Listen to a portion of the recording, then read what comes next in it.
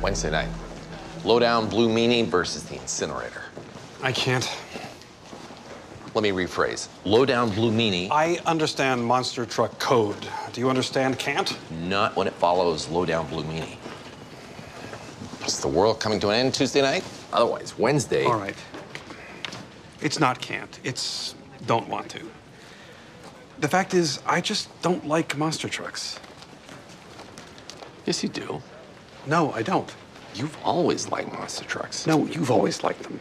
I've tolerated them. Seriously, I can only watch so many hyped-up dune buggies crush so many motorhomes without feeling the urge to go see La Boheme. And I hate opera, too. What are you hiding? I'm not hiding it. I'm saying it loud and proud. Death to monster trucks. No nasal cancer. And no marriage either if our patient keeps saying everything that comes into his head without regard for the consequences. You always led me to believe you were one of a kind. Luckily, jerkiness is a temporary condition for this guy. No, it's not. He may be able to fix his impulse to say his thoughts out loud, but he's always going to be the guy who thinks them. But he's also going to be the guy who doesn't say them. If he spent his whole life constructing this nice guy persona, isn't that as much who he really is as anything else? You would argue that. You're all persona. I agree with Wilson. This guy's Harry Potter. The Sorting Hat was going to put Harry in Slytherin based on his nature. He refused, so he ended up in Gryffindor through choice. There's damage somewhere in his brain. Go find it.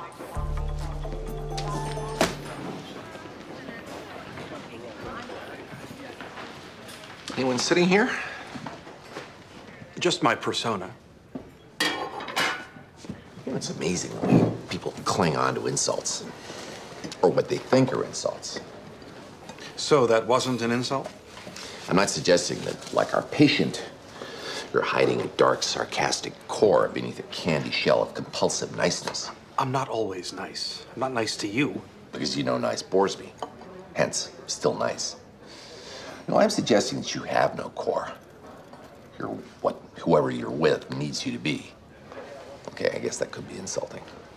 The interesting question is why?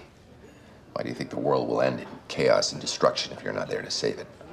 Because when my parents put me in the rocket and sent me here, they said, James, you will grow to manhood under a yellow sun. And why'd you lie about monster trucks?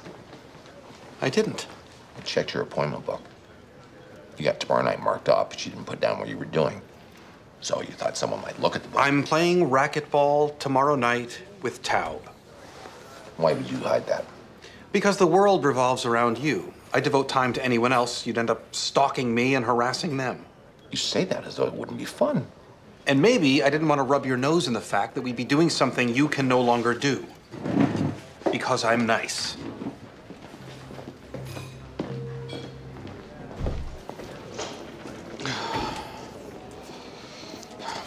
Your assistant said that you were out of the hospital taking a walk.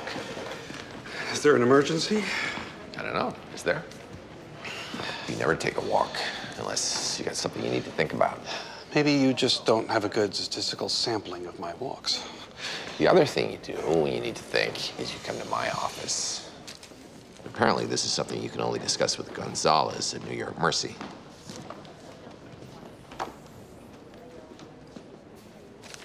Taub, another graduate of the House School of Being a Dick.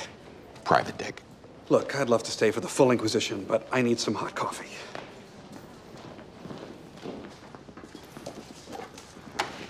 Of course you need a hot coffee. It's 45 degrees outside and you left your coat upstairs. Why? You're going to tell me why I forgot my coat? Once you get outside, the cold would have reminded you. Could have come back, but you didn't. You chose to be uncomfortable. Now, why would someone choose that? Because they hate themselves? Has it ever occurred to you that when I don't share something, it might not be meant as a challenge? It might just mean that I'd like there to be one molecule of my life that goes unexamined by Gregory House.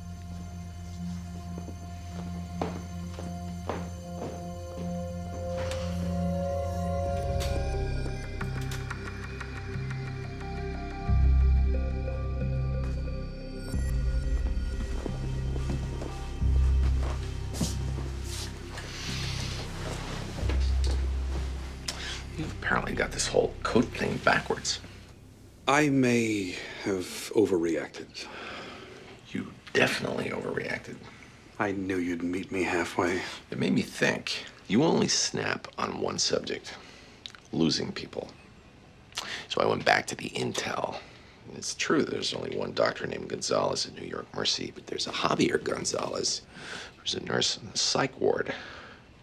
Now, who could you lose who'd end up there? Maybe the reason I don't always open up to you is because it's redundant. Daniel Wilson.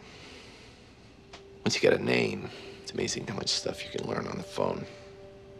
I mean, if you're a doctor and you lie freely. I found your brother sleeping in the lobby of an office building in Manhattan. Got aggressive when they asked him to leave, and the cops took him to the Mercy psych ward. There have been new antipsychotics developed since he ran away. He's been on them for a couple of days, and by tonight, he should be in shape to talk to me. But you're not sure if he wants to. I'll be in New York in a few hours. I guess I'll find out. Why wouldn't you tell me this?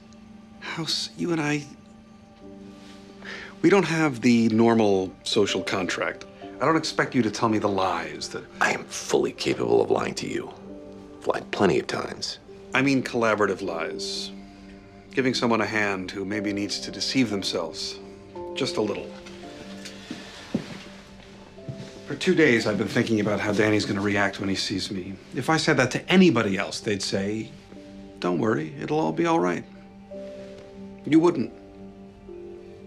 Because it might all go horribly wrong. Yeah. Yeah, it might. In which case, you might want some company.